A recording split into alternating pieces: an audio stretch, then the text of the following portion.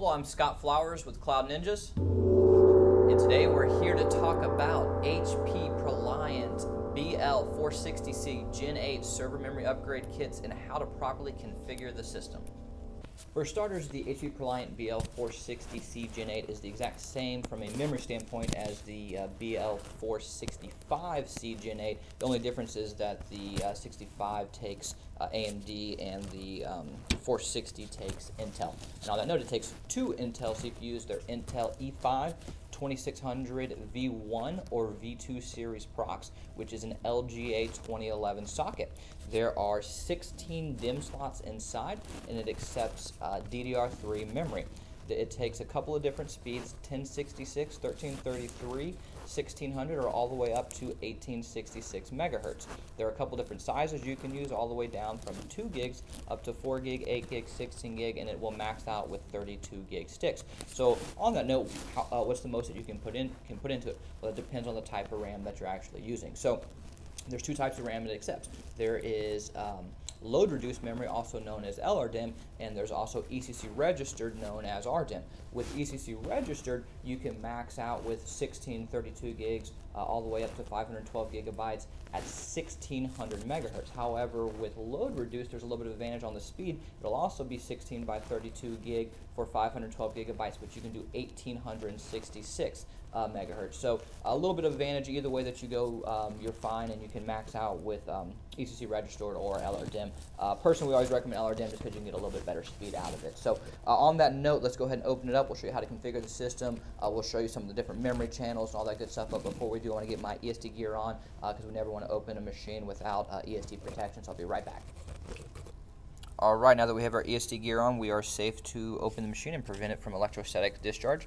So first things first, you want to push the hood release and pull back. You'll notice that it will pop open, and you can just simply lift it up and put the top to the side. Very simple.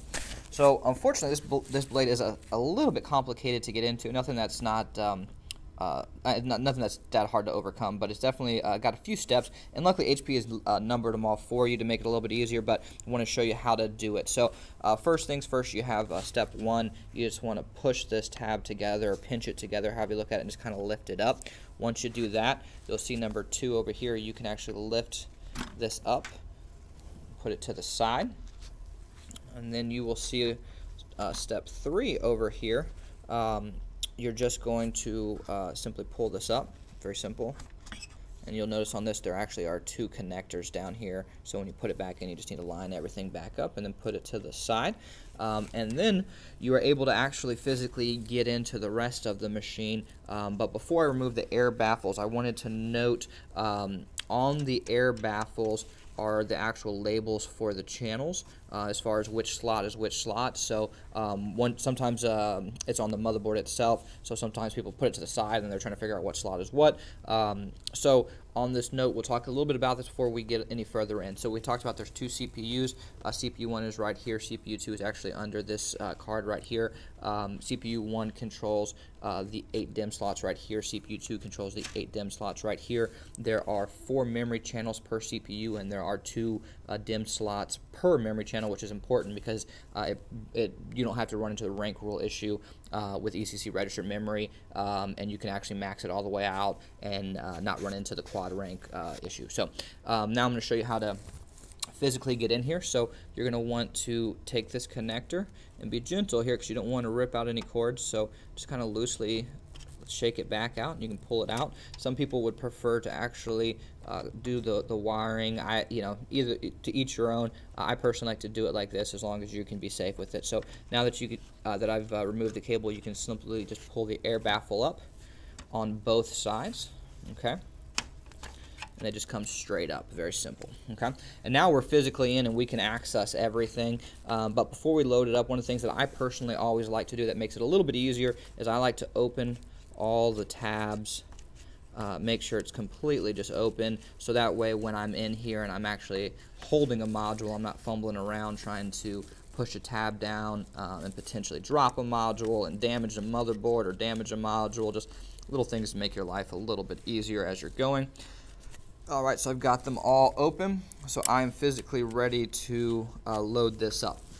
Before we load this up, I want to note, you will notice on the module there's a notch, also known as a key. This key is important for a number of reasons. It prevents users from, one, putting in the wrong memory. So for instance, if you grabbed an old DDR2 module and you were trying to put it in here, it physically wouldn't fit. If you had a newer DDR4 module and you try to put it in here, it physically would not fit. The notch is on different spots for those modules. It's also important because the notch is on the motherboard itself. So if you flip it the wrong way, you can do one of two things. You could damage the lead, which could, basically break the module, or you could damage the motherboard, which is even worse because then you have to replace the motherboard. So just one of those things you need to make sure you line it up to make sure everything's accurate. It's also important, too, to note the start of the memory channel is the white slot. So if you were not maxing this out, let's say you were putting 4 DIMMs in, you would use white, white, white, white. If you're putting 8 DIMMs in, assuming you have 2 CPUs, of course, you would go white, white, white, white, white, white, white, white, basically skipping all the blacks, okay? They do this, the reason to do this is you want to have the proper balance across, you want to have the right balance across the load. So if you were to put 2 modules in here as opposed to putting them in this channel, you're getting nothing out of this channel, and it's based from a performance standpoint and making sure that you're doing the best for load management. So it's really just that simple. But anyhow, I'm going to go ahead and physically load it up. One of the things I would like to note for you, again, of course, line it up, but you're going to hear a click. One of the things we hear quite often is someone thinks that they have a bad module and it's just not properly seated. So once you get it seated, you're going to hear this click right here. Okay, you hear that click? That click basically lets you know that the module is fully seated. If it wasn't fully seated, you basically won't hear the click. Okay, so just a nice little click. All right, very simple, but these little things do cause big errors for customers, and you don't want any issues, so we just want to make it easy for everybody, because someone could be running that issue right now that's watching this. So.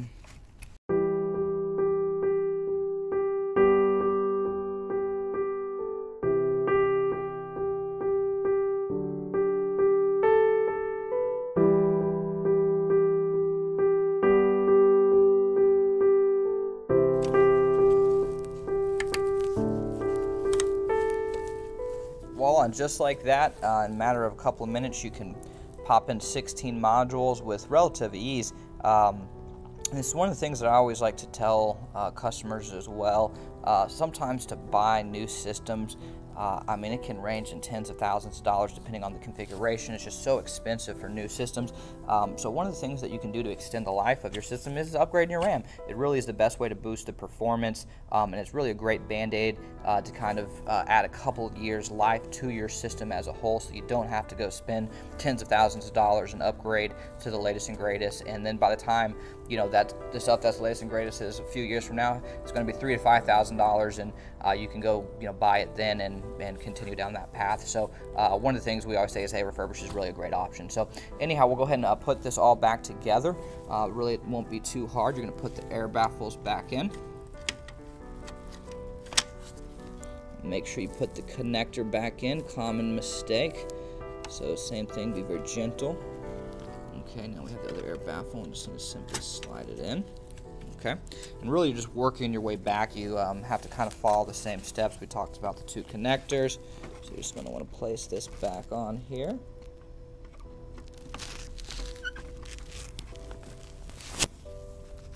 And then same thing, number 2, you're going to line it up.